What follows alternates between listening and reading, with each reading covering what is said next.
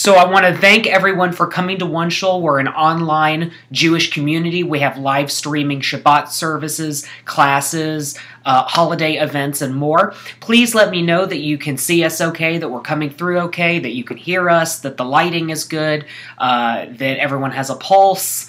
That kind of helps a little bit. So please go ahead. Let us know that you can see us okay. I'm going to read over real quick some of the questions that we have received, and we'll just kind of get things started. Feel free, by the way, to give your own answers to these questions, because just because I answered a certain way or Stephanie answers it a certain way doesn't mean that that's any more right than your answer might be. You matter. Your opinion matters just as much. And as I said before, there are no questions that are off limits. You can ask anything that you want. So, a few things that we discussed. What's the difference between halal and kosher? So, halal is the Muslim version of kosher, or you might say that kosher is the Jewish version of halal. It's the same idea of a particular form of slaughter. Muslims say a prayer and they cut the esophagus. We say a prayer and cut the esophagus. It's very similar. There are some differences in terms of what animals Muslims will eat that we won't eat, and Muslims can mix meat and milk. We were asked some really difficult theology questions like, prove to me that God doesn't hate. That was a pretty intense one. People were asking questions about the Talmud. We had questions about Israel and the state of Reform converts and conservative converts in Israel. Can you become a Jewish citizen of Israel if you had a progressive conversion? The answer is only if you're married to a halakhic Jew right now. Doesn't mean that the law won't change. Right? Laws change all the time. The Noahide laws, why do you hear about this in Orthodoxy but not in Progressive Judaism? The answer is, and I honestly didn't have a good one. Do you have a good answer on that one? I don't, actually. Yeah. I mean, I wonder if it has something to do with it being harder to convert within an Orthodox community, you know? Possibly. And taking longer. Okay. So it's, you know, maybe a way to be the part of the community without quite taking the last step. Okay. Fair enough. But I don't know. That's just, you know, I have no idea, honestly. So yeah, so those are the questions that we have had so far.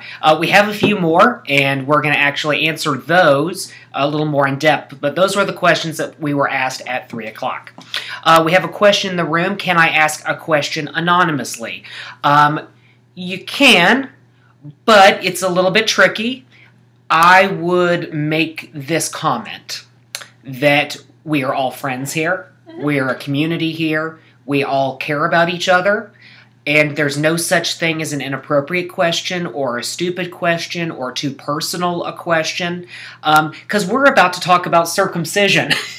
And guess what? I have one.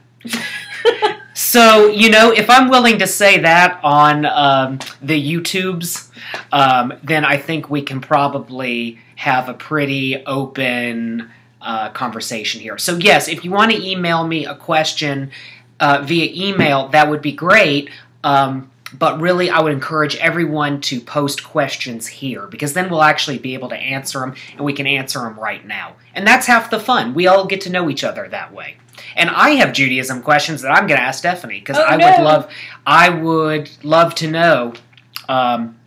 I would love to know her thoughts. So let's start with, we're already getting some questions here in the chat room, so let's go on ahead and answer some of those. Our cat is beating at the door. And the cat is beating at the door. The cat was wheezing when we were doing class earlier. Oh no. And then the people with the fire extinguisher showed up. So it was a very eventful class.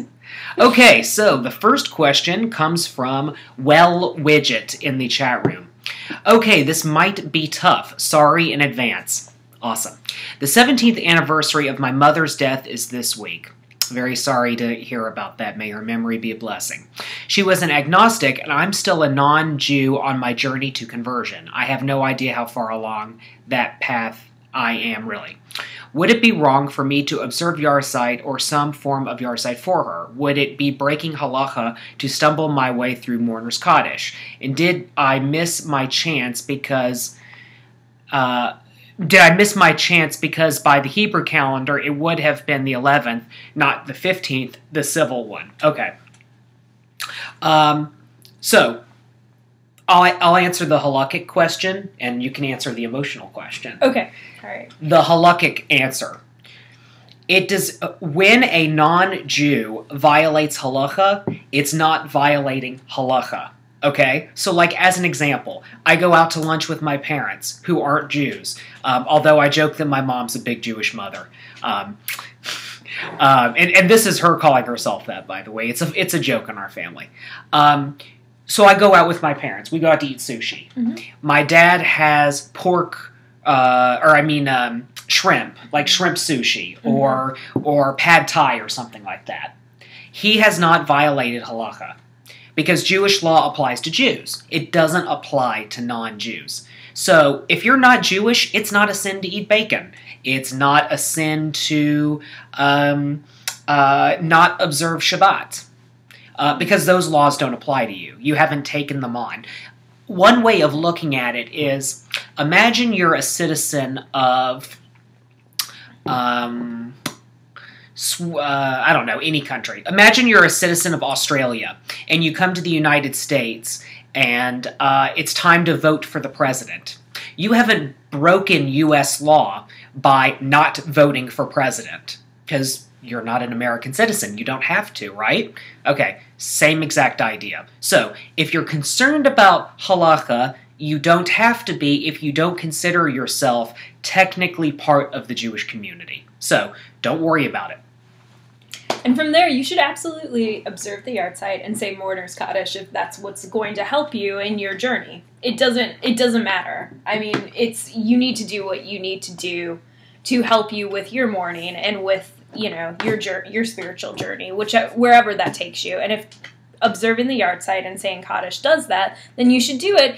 And I mean, since halacha doesn't, apply, I don't even think the date matters. I'm not sure if it matters one way or the other. No, it doesn't. Yeah. It doesn't.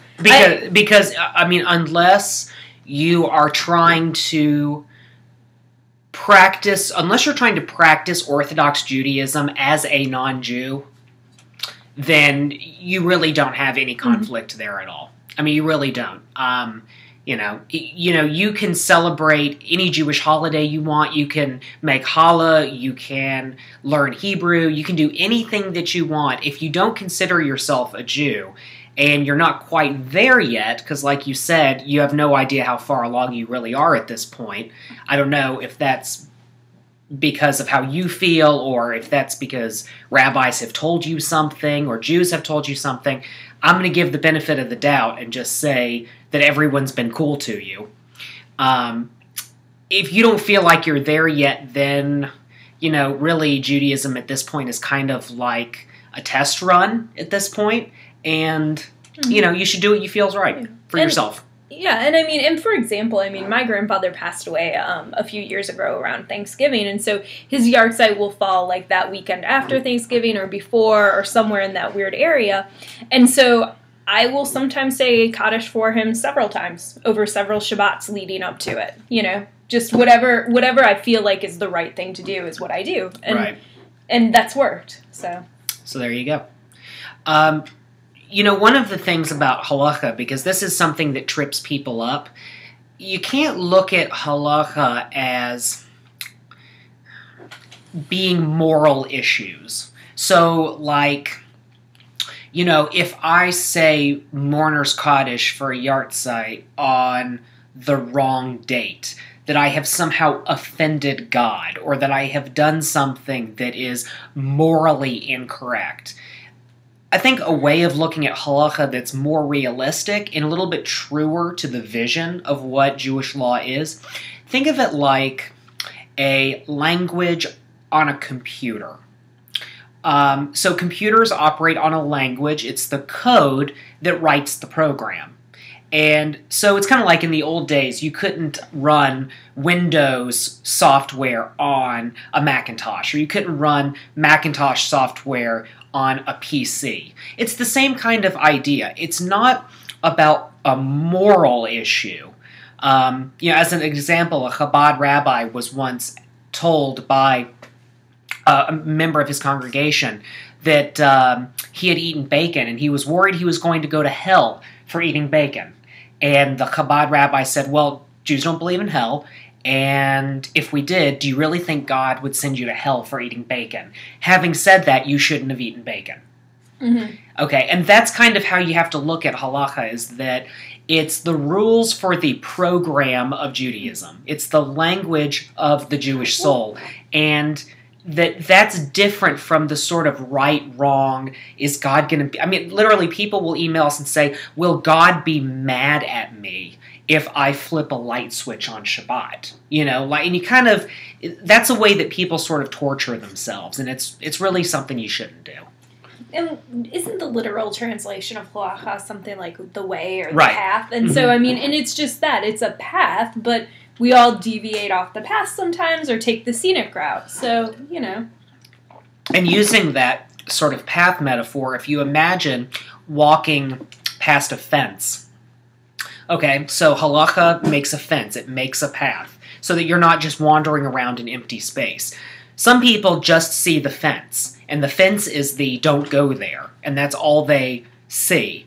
They don't see the fact that if you just turn around a little bit, it's not a fence telling you not to go this way. It's actually a path showing you how you can go that way. And that's, you know, that's really, I think, what it's about. Cajun makes a really great point. I would think that it's never wrong to do anything that your soul is guiding you to do. So, yeah. Let's answer a question that was emailed to us earlier. Actually, this wasn't email, this was YouTube. One of the most popular YouTube videos we have is a YouTube video where I talked about circumcision. Oh my goodness. That was a popular video, and I get all kinds of emails about that. So, this person asked 2 questions. This is from Mitcon1, so YouTube names are kind of interesting.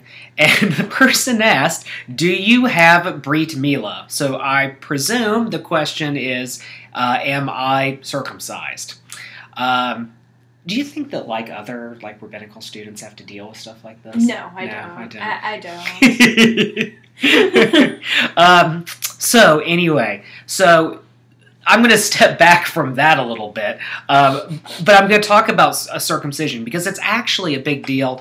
How long ago was it that they tried to ban it in San Francisco? Oh, that was in this past year. Yeah, so it was in this past year. And there's other places too that I think have, contemplated the idea of banning it. Right. And so, this is a very volatile issue. There's support groups actually in the United States and in Israel for Jews who don't circumcise their sons. Right. And I've gotten in arguments. Right, that's true. I almost got in a fist fight in yoga teacher training of all places over circumcision. So, So this is a volatile thing. So I'm going to tell you straight up what this is all about. I think I've been to 2. Okay. I'll say that I've been to 1 Brit Milah ceremony. I've actually been to 2, but I've only really been to 1 where I was there for the whole thing. And this was the son of a rabbi that we know. Oh yeah, we went together. Yeah. Mm-hmm. Okay. Now, what surprised me going to this, and we were fairly close to the baby. We weren't hovering over or anything like that, but we were a table away, I guess. We were pretty close. We were pretty close. Was how baby Naphtali basically made no noise. Yeah.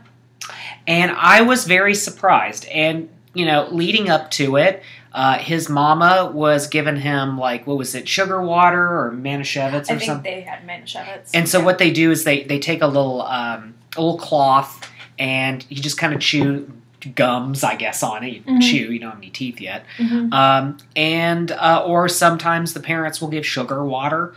They put a numbing medication, on the baby's genitals, and the actual circumcision literally is like that. Mm-hmm. And I think, honestly, more of the anxiety and stress was before before they actually performed the ceremony because he just didn't want to get messed with. Like, babies don't like being messed around with by someone who isn't their mom. Yeah, and he's a few days old, like, you know. Right.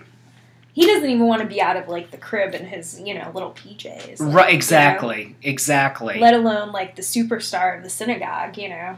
Right, right. So it really surprised me because I kind of, on a certain level, I don't want to say that. I was hoping it'd be more dramatic than that. It was anticlimactic, I suppose. Yeah. You know, and so it kind of really changed my perspective on circumcision because I was already at a point where I was like, okay, the anti-circumcision propaganda, I don't really buy into it as much.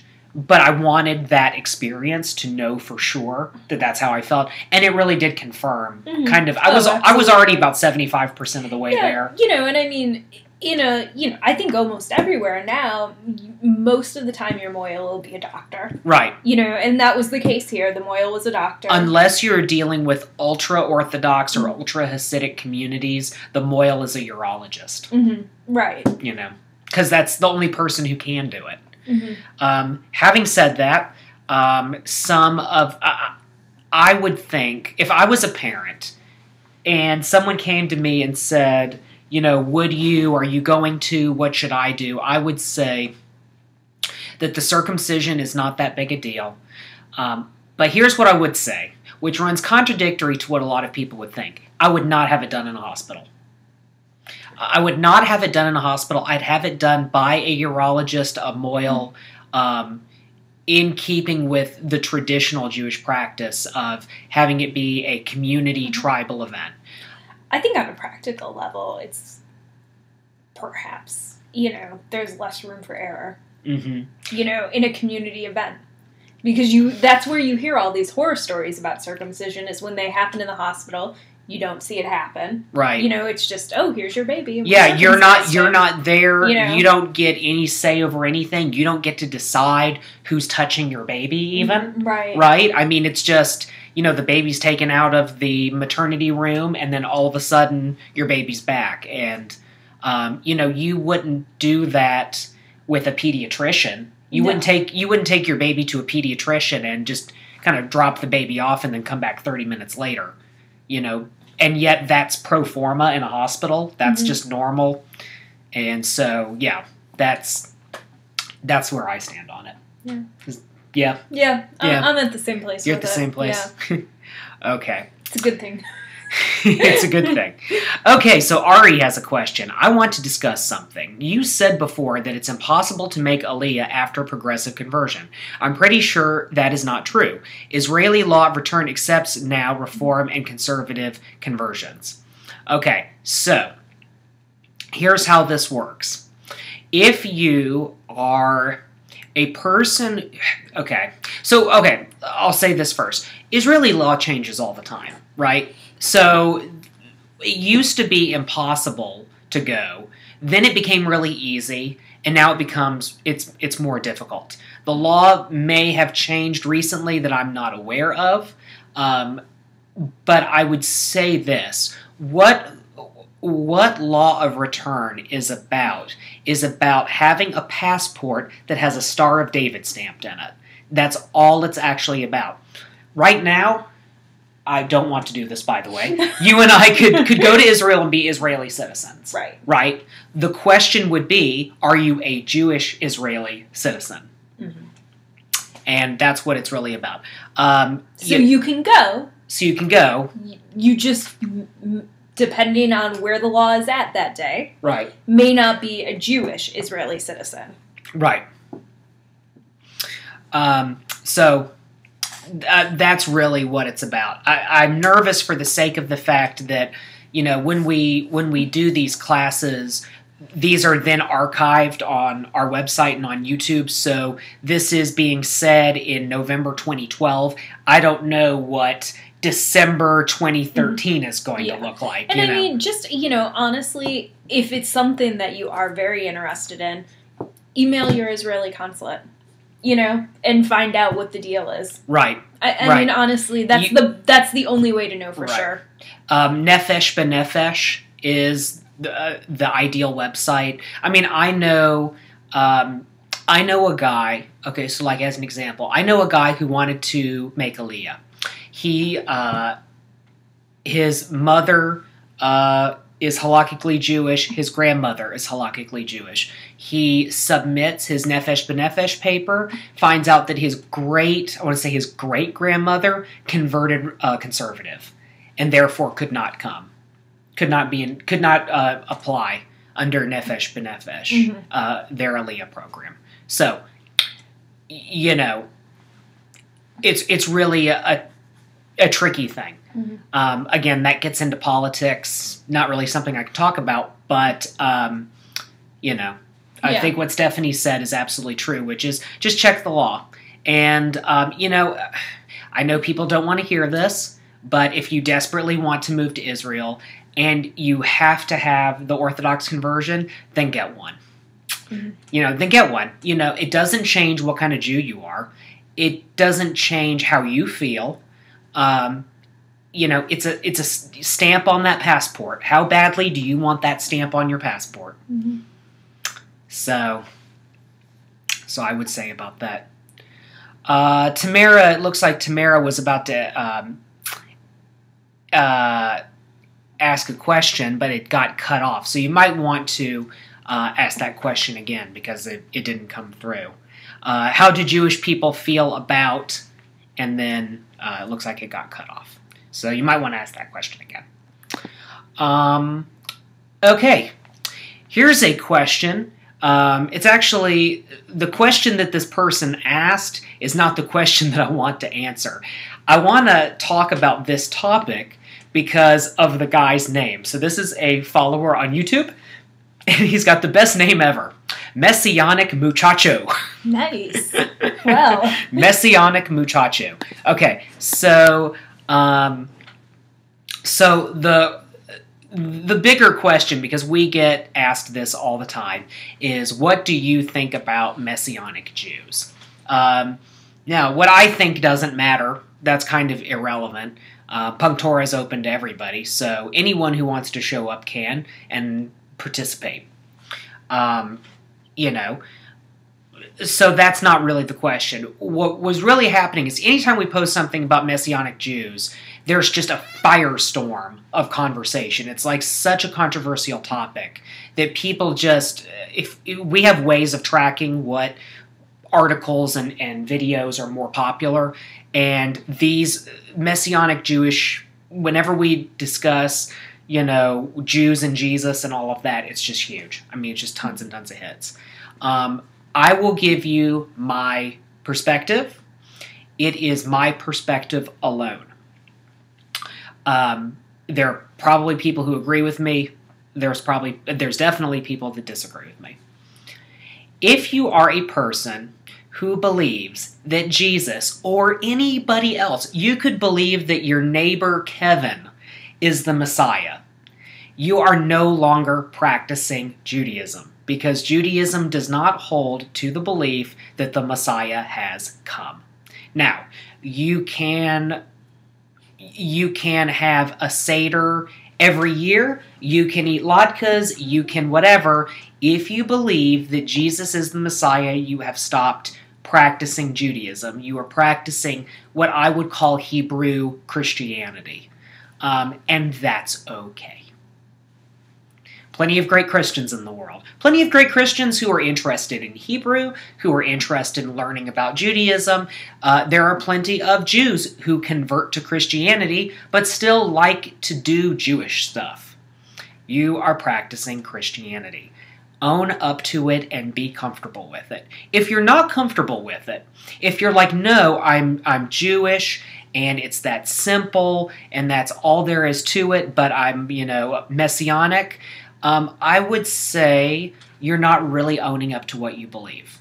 You're not really taking hold to the fact that you believe that Jesus is the Messiah, and that puts you into a different faith tradition than the one that is sort of normative Jewish practice. And I'm taking a very big tent approach to what normative Judaism is.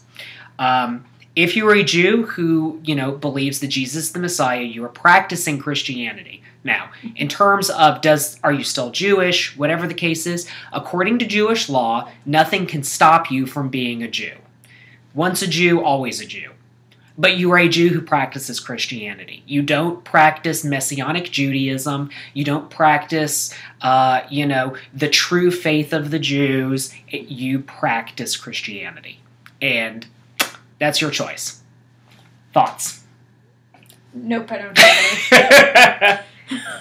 I get very worried about this. Like, this is a big, hot thing to me, because hot topic to me, because I get very frustrated about people who talk about Judeo-Christian values. Yes. Does that frustrate you as much as it frustrates me? It does. It does frustrate me. Would you like to share? Would I like to share? Well, I think that I personally don't think that we can lump the two faith traditions together.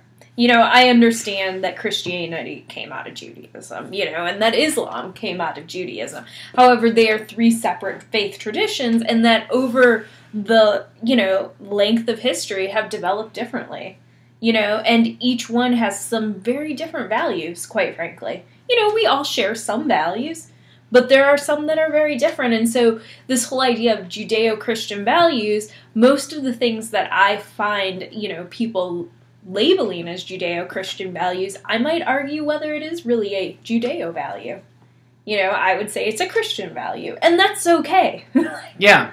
Yeah. Yeah, I mean, I had a great thing happen to me last few Sundays ago. I got a phone call from a friend of mine who said, would you like to be in a photo scavenger hunt? And I said, I don't even know what a photo scavenger hunt is. And she said, well, I have a friend who needs a photo for this scavenger hunt. I guess he takes weird photos as part of the scavenger hunt, and if he takes all the photos, he wins a prize or bragging rights. So the question was, the question she had for me was, would you be a model in a photo that he needs? And I said, okay, well, what's the photo? She said, he needs a photo of a rabbi, a priest, and a minister walking into a bar. And so I said, absolutely, I would love to be in that. So I show up to the bar that we're meeting at, and sure enough, it was me, a Universal Life Church minister, and a Lutheran priest, a Lutheran pastor, wearing his clerical clothing. And so the Universal Life Church pastor sort of does like weddings, more of an officiant than a minister in a pastoral sense.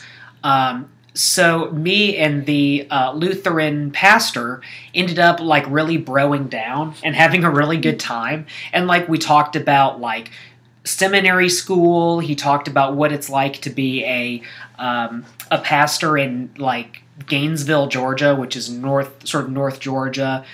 We talked about theology. We talked about history. I'm like one of 3 Jews in the world who's actually really interested in Martin Luther, who was like a horrible anti-Semite at one point in his life, but I think he's an interesting historical character.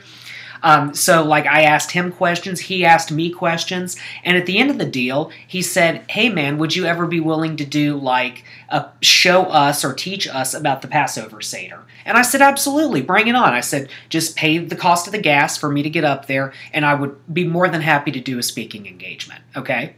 He's not trying to make me a Christian, a Lutheran. I'm not trying to make him a Jew. When I go and talk to his congregation about what Passover is, I'm not going to validate their Christianity for them. That's not my job. My job is to talk about Judaism. Okay? And we can enjoy each other and enjoy the experience of learning about each other's faiths and just be friends. And that can be it. And it doesn't have to be any more complicated than that.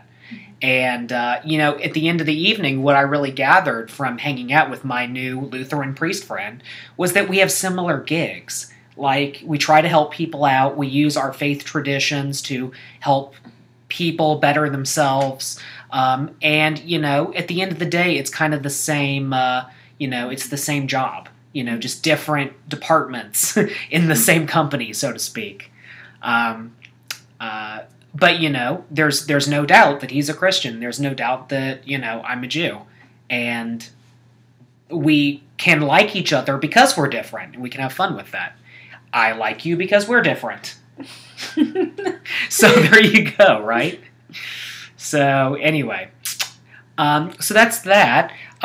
Let's get some more questions. Are there more questions that people have been asking? I know Tamara looks like having some technical difficulties or something like that. Mm-hmm. What do Jews believe about S? So S could be, sandwiches. How do Jews feel about sandwiches? I think Jews love sandwiches. We love them. Very pro-sandwich religion. Well, I did think of the one Christian Judeo value that I think no one will argue. Okay. I mean, it's probably an Islamic value as well, although okay. I can't swear to that.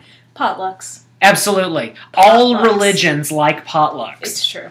There is no religion in the world that doesn't appreciate a good potluck. Do Buddhists have potlucks? Yes, I think they do. Oh, really? Yep. Do you have some way to confirm this for me? Well, there is like there's a Thai Buddhist temple in Berkeley that has a brunch. It's not really potluck though, but it probably feels like one. Okay, so all religions like potlucks. We'll just go with they do. Okay, great. So that's the ultimate ecumenical sort of statement. All religions like potlucks or group meals. Yeah. Some form. Yeah. So Widget says, my Buddhist friend in Cali has had potlucks at her temple. Proof. There we go. The one thing that all religions have in common, potlucks. Okay. Mary Ruth Andrews asks, are you a rabbi, Patrick? Not yet, but I'm working on it. I was the closest thing to a rabbi for the sake of photography. So that's how I got that job. I'm going to Rabbinical Seminary International, which is a distance learning program. I will be done sometime in June or July, God willing. And that's what that's all about. And it's been an exciting journey. I'm happy to answer questions about that because I get a lot of those kinds of questions. I don't know. What do you think about me becoming a rabbi? Has it been a fun experience for you so far? I don't think I've gotten the brunt of the experience. Fair enough. You're becoming like a rabbi and a Rebbitzin altogether. That's true. I have been doing a lot of the Rebbitzin stuff lately. Yeah. We have services at our place and he usually cooks. It's true. Do you keep kosher? Would you like to answer that question for us? We do. Okay. I mean, the answer is yes. So we keep a vegetarian house actually, and so that's how we do it. So we don't have two of things. We just have one of everything because we don't have meat in the house. So the only time meat is ever in the house is when I either get Chinese food or a deli sandwich from the kosher Kroger that's around the corner from the apartment, and that's on paper plates or whatever the to-go sort of thing is. Yeah, it's economical and it's easier. So yeah, it's convenient. Matter of fact, an acquaintance of ours just recently switched from an all-dairy home to a meat and dairy home, and she was Facebook posting about how many accidents she's almost had trying to keep her forks and spoons and pots and pans and all that together. It just seems like way too much stress to have to deal with. Yeah, it does. Plus, I was looking at what the cost is to make meat dishes at home, and if you compare them to restaurants, I mean, yeah, you kind of pay a convenience fee to be able to eat in a restaurant. Because if it costs you $10 for a steak, you're going to pay $25 for it in, a kosher restaurant with tip and all of that. But at the same time, it's how often are you really going to eat steak? And, do you really want to have to deal with separate everything? It just, I don't know, it's never appealed to me to have to go to that level of stress. Yeah. Not for you either? Well, I can't even eat meat anymore. So. That's true. Yeah. When you're a vegetarian for a long time, you end up losing the ability to process meat in your body. Yeah. Yeah, I just don't feel well anymore when I've tried a couple of times. Just hadn't worked out for you. Yeah. So, yeah. Okay, what other kinds of questions do we have? Keep them coming, guys. And Tamara still hasn't asked her question about S's. I don't remember what the other S's could possibly be.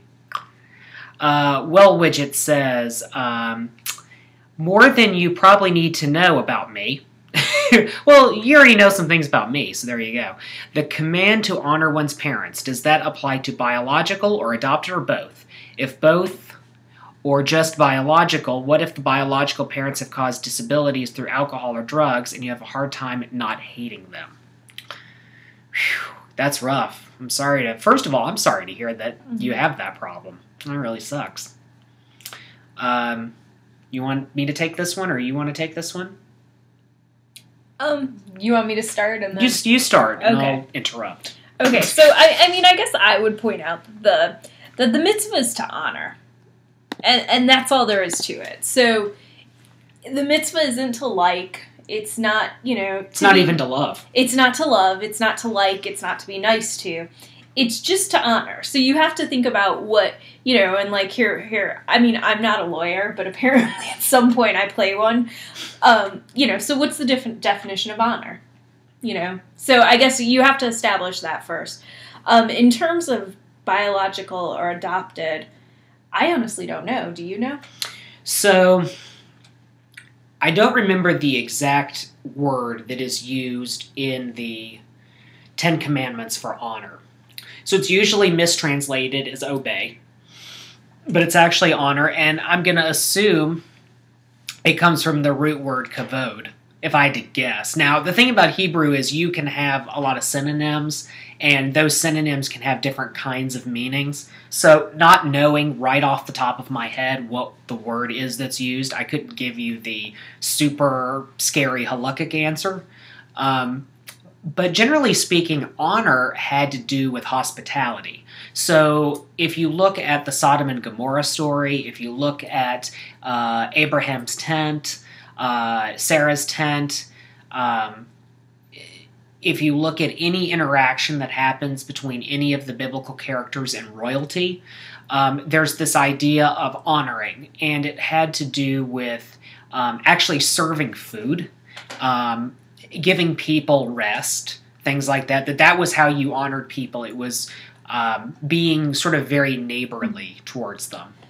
Just to interject for a minute and then, give it back to you. I was actually, interestingly enough, I was reading an article about this on Chabad's website a while ago now, and they had a really interesting take on it, and essentially it was a woman that had wrote in, to ask the rabbi or whatever, and they had asked, what do I do? I feel like my parent is emotionally abusing me. Right. How do I gel that with the command to honor them? Right. And what Chabad said is you can't allow someone to abuse you. Right. And so to fulfill the mitzvah of honoring your parent, you avoid your parent. Right. So that you don't disrespect them or dishonor them. Right. You avoid a situation. There's also an idea that really speaks to that, and I think you really nailed it with that.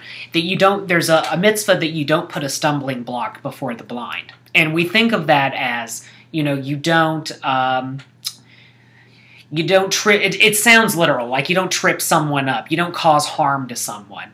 But on a mental level, you think of what it means to put a stumbling block before the blind.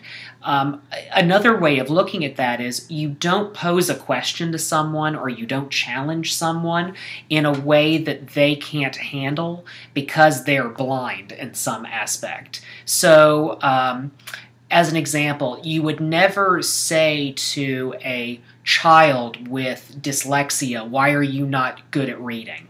You'd never do that. You would, because they're blind in a certain way, and you would never say, I get into arguments with people about this all the time. You would never say to a dyslexic kid, if you want to have a bar mitzvah, you have to be able to read your Torah portion. Mm-hmm. That would be inappropriate. If you can't read, you can't read. And you don't put that stumbling block before someone. You don't intentionally challenge someone in a way that's not good for them and not good for you. So, I would say in your case, if your biological parents have caused you problems and they're going to continue to, and the alcohol and drugs is the issue, then they're blind. And the appropriate thing for you to do is to honor the fact that had it not been for them, you would not be alive. and you appreciate that. But, the best thing to do, actually what Mary is saying here is, you stay out of the way. Mm-hmm. And it's just like what you said. You just stay out of the way. They can't help themselves. Hopefully they will. You can pray for them. You can hope that they will. If they reach out to you and say they want help, then that is where you should certainly jump in and say, okay, let's do this. And let's do it in a way that is correct and healthy. But don't put a stumbling block before the blind. Don't expect them to be something that you want them to be that they can't be, right now at least. Yeah. So that's how I feel about that. All right, keep them going. We got another 15 minutes here. So Tamara asks the question, another tough topic. The S stood for suicide, not for sandwiches. Okay. Ooh, so, definitely sandwiches are more fun. Mm-hmm. But this is a way more important question. Yeah. So thank you, Tamara, for asking an important question. I think that's kind of what I was hoping to get out of this, that we could talk about some kind of deep stuff. Yeah. So, so what is the Jewish view of suicide? Well, the Jewish view of suicide is a very humanistic one, which is you don't want to see people kill themselves. Mm-hmm. If you believe that God created everything, you don't want to destroy what God created, and that includes you. Something that I like to say, but never works when I say it to people, is if someone treated me, so like the example of someone who's very depressed and wants to commit suicide, I would say to them, if someone treated me the way that you treat yourself, would you stand for that? And a true friend would say, no, I would never let someone treat you the way that I treat myself. And so that's when you can then say, well, then why do you treat yourself like that? If someone treated you the way that you treat yourself, I'd go beat them up.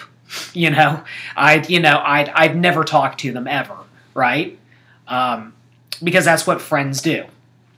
So I try to say that to people that, one of the great things that God did, and I actually learned this from an Orthodox rabbi, one of the great things that God did was make human beings in the image of God, meaning that we are self-conscious, which God is the only other entity in the universe that is self-conscious, according to Judaism.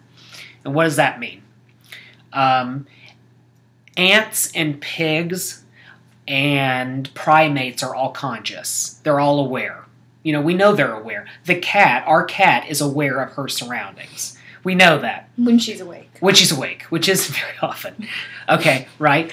But she's not self-aware. She can't contemplate her awakeness and what her awakeness means for her. Human beings can do that. Carl Sagan, one of my favorite quotes, and this is from an atheist, said that we are the stuff of stars contemplating the stars. What everything in the universe is made of is the same basic ingredients. It's carbon, oxygen, hydrogen, all these other things. So the stuff that made the Big Bang made you. So another thing I'd say to someone who is suicidal is, why are you trying to dim the light out? Why are you trying to destroy God's creation? What right is that of you? I'm not saying you, obviously, but I would say that to a person. The real question that I think people are asking when they ask a question like that is, am I going to burn in hell? Right? Like that's really, it's afterlife questions. Mm-hmm. So, the simple answer is no. Not in Judaism. Judaism does not have a formal system for understanding the afterlife. Jews, the one concrete belief is that one day there will be a bodily resurrection of all people. The righteous will continue to live, and everyone else will be blotted, meaning that your soul would literally be destroyed. You would just enter nothingness. Mm-hmm. So if you want to take a very dogmatic view, that would be the dogmatic view. everything in the universe revolves around potential.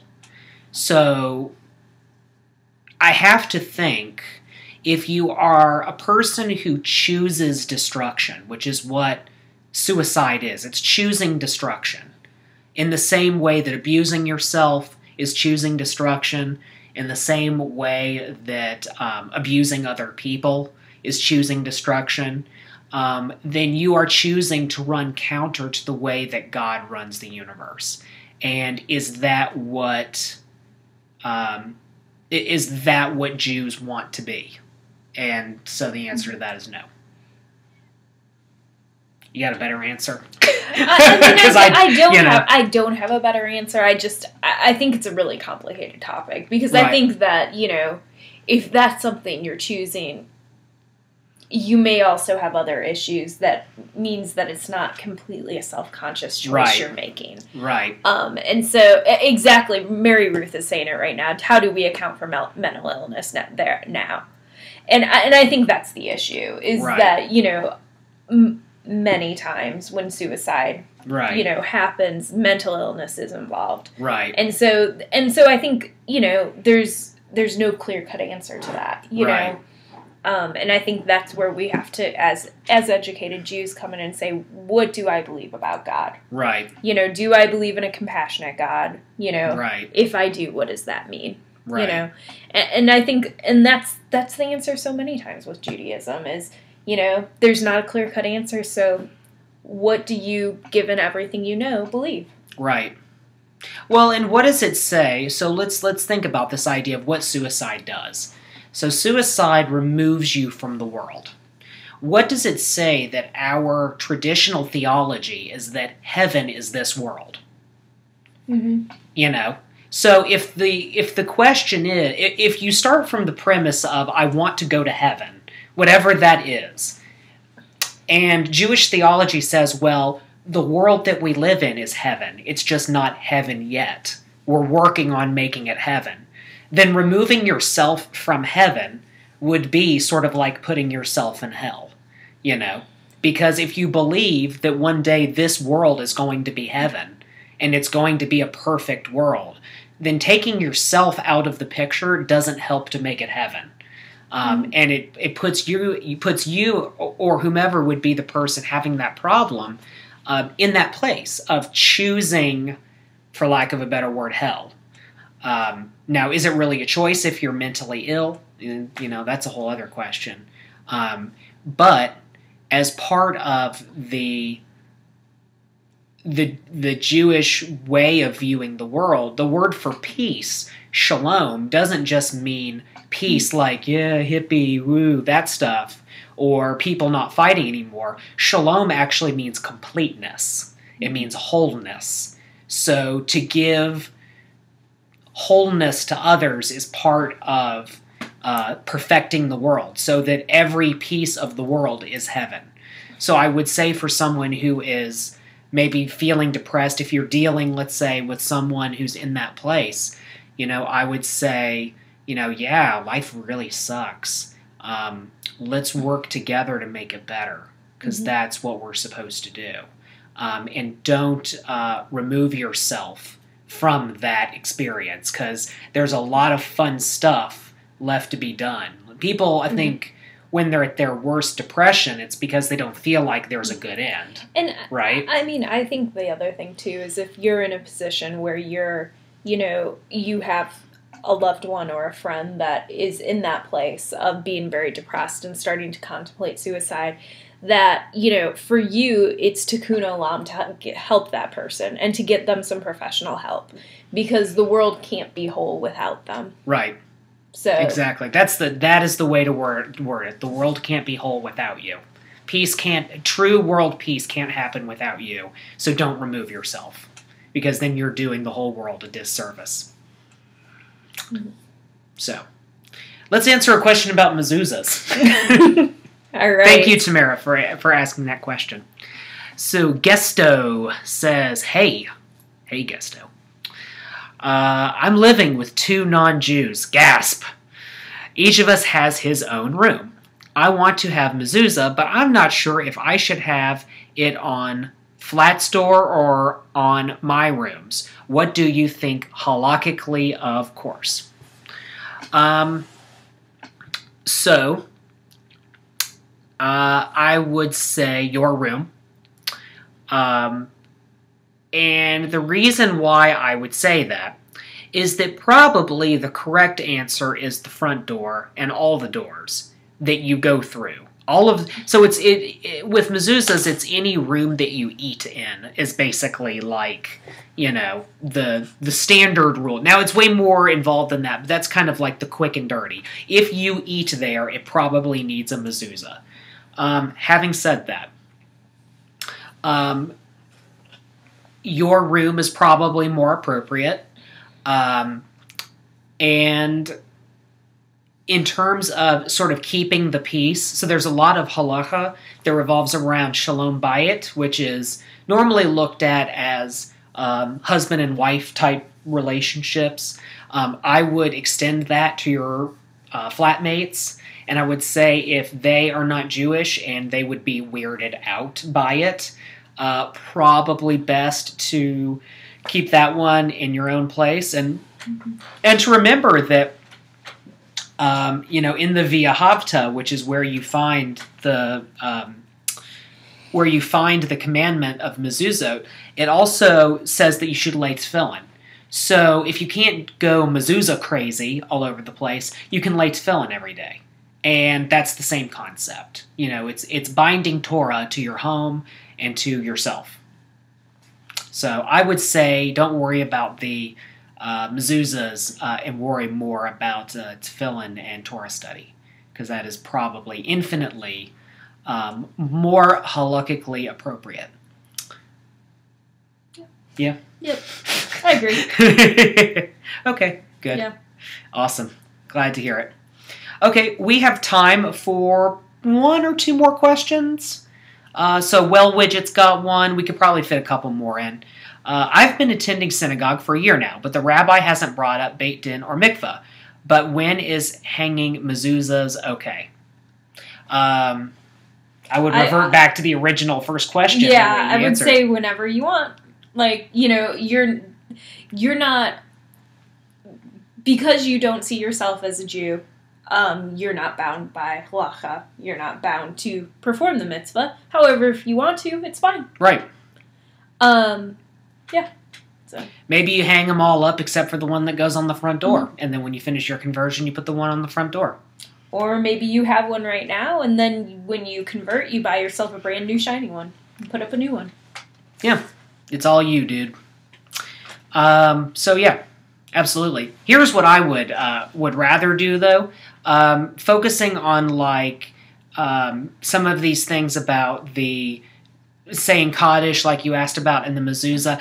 Here's what I would really do. I'd tug on your rabbi's jacket a little bit and be like, "Hey, it's time. We need to do this." And I mean, just based on the way you've worded the question,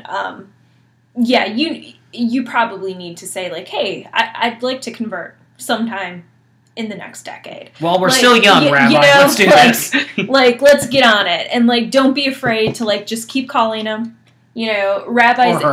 Or her. In my experience, sometimes it is that whole traditional they have to ask 3 times thing. Sometimes it's just that they're really busy and forget everything. Yeah. And that's actually... I found to be more often the case. Let's dispel that myth right now, by the way.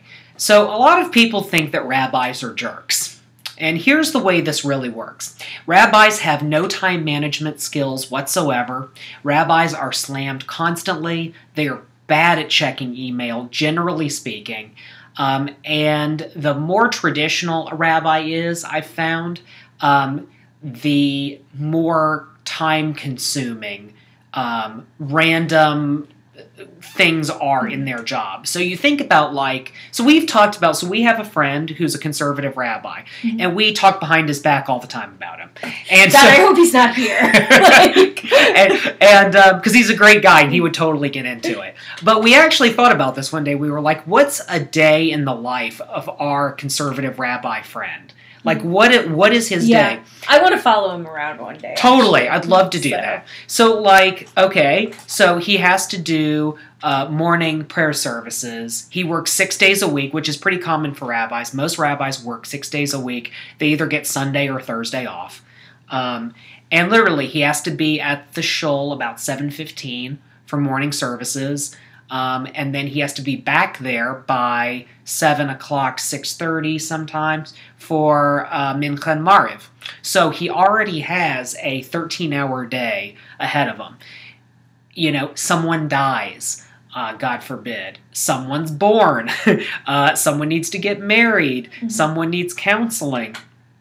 I had a situation a few months ago where I went to my Hebrew tutor's house, and she got a phone call from one of the rabbis that she works with who said that he wasn't going to be able to make it to some event or something like that because a congregant was threatening to kill himself. Mm-hmm. I mean, this happens to rabbis, and the problem is you end up dropping the ball on people. Yeah. And I mean, you know, this is the thing, is it happens, you know, with our conservative rabbi friend. He's a rabbi at a large temple here. Right. And, you know, they have... Big suburban... Yeah, they have lots of professional help, and yet it's still an issue, you know. And then, on the other hand, a rabbi I knew in a smaller town, you know, it was the same story, and he had no professional help. You know? He was literally the only employee. You know, and so it was another situation where it was like, you know, he was probably working 15-hour days. So, yeah, you know, he didn't remember whatever you asked him about 5 different times. Right. You know, so you just kind of have to keep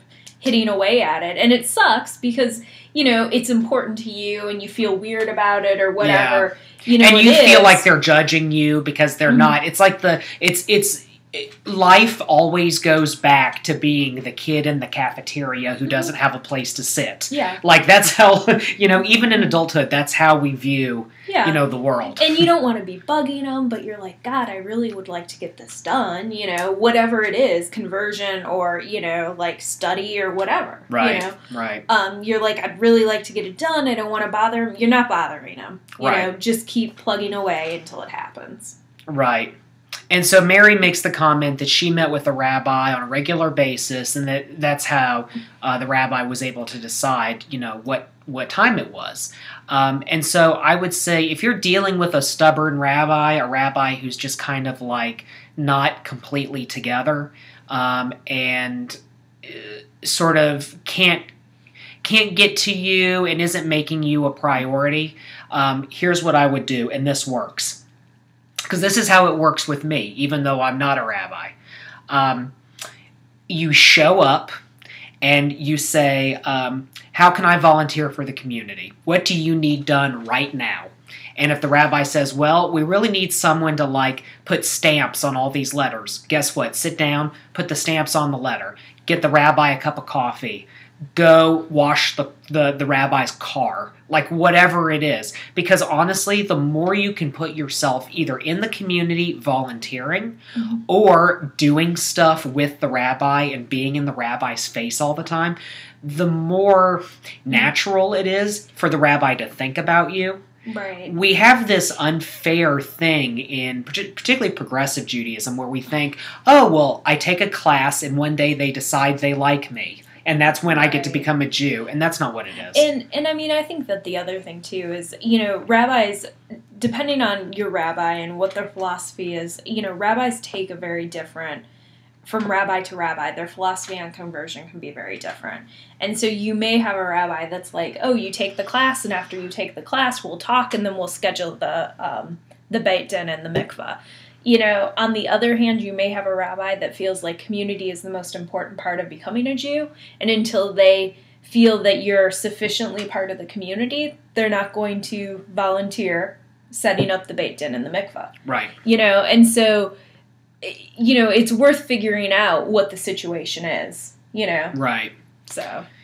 Absolutely. And that's a whole, 3-hour-long conversation we That can is, probably yeah, have. That is. So what I'm going to do is I'm going to do the important thing that I have to do, which is to thank all of you for coming and to let you know that we are an online community that is funded entirely by donations. We are a 501c3 nonprofit, which means that all donations are tax deductible.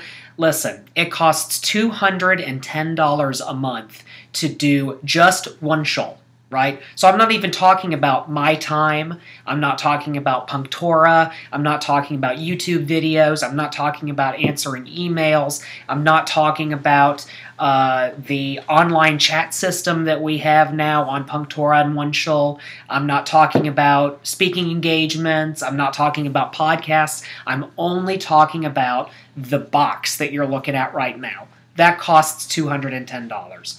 If every person would give $5, that would pay for that chat system. So how do you do that? So you go on the top of the OneShul website where it says donate, and you just click. I've included in the chat room.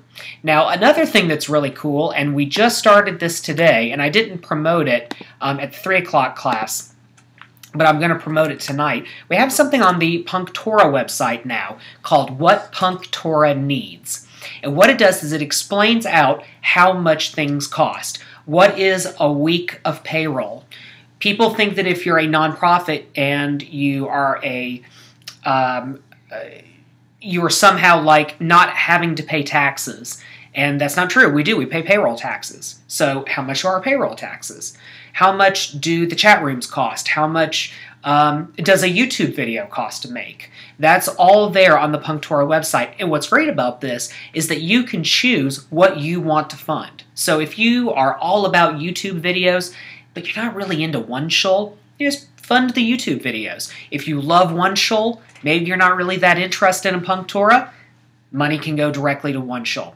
So that's what that allows you to do. So you can give a general donation, and that goes into the general pile that helps us pay for everything. Or if you want to help fund something specific, you can click on that What PunkTorah Needs link, or you can go on punktorah.org and check that out. So appreciate everyone that's been here. Again, please support PunkTorah, support OneShul. We can't do it without your donations. We have all kinds of great events coming up this week. Make sure to check out the calendar. I'll go on ahead and post that here in the chat room.